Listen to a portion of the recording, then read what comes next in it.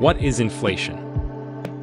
Inflation is the increase in the general level of prices for goods and services and a fall in the purchasing value of money. Inflation can also be defined as a measure of the increase in the price of goods and services over time.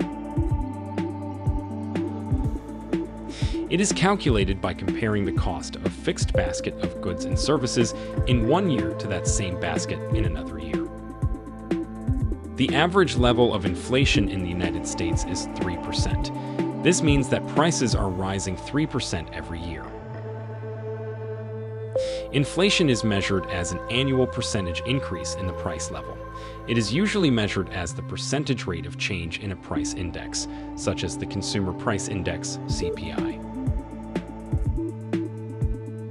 Inflation can be caused by an increase in demand, a decrease in supply, or both.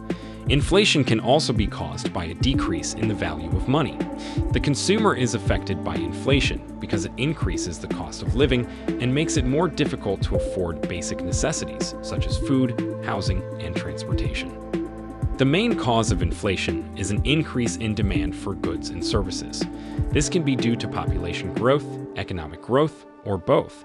When there are more people with more money to spend on goods and services, prices will rise because there are more people bidding for the same amount of goods and services.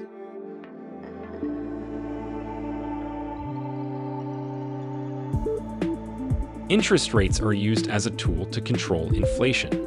If interest rates are increased, it becomes more expensive to borrow money, and this reduces spending in the economy, which in turn reduces inflationary pressures.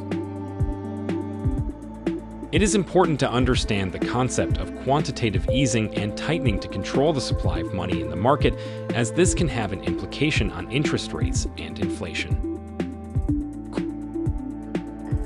Quantitative easing is a monetary policy in which the central bank buys securities from the market with newly created money. The Fed has been printing money since 2008 to stimulate the economy. The printing of money is when central banks create new money electronically, which increases the supply and lowers its value, causing inflation. Quantitative tightening, on the other hand, is when central banks raise interest rates to slow down inflation. This can be done by raising the interest rate on loans or by selling government bonds to take money out of circulation. This causes inflation to come down. Inflation is a term that is often misunderstood. It is not always bad for the economy, and it does not always lead to a decrease in asset value. Inflation can be good for the economy as it helps in growth of asset value in the long term. For consumers, inflation may mean higher prices on goods and services, and a loss of purchasing power as their income might fail to keep up. However, for individual investors and asset owners, it might mean that some of their assets, such as real estate, may benefit from inflation or at least keep up with its pace.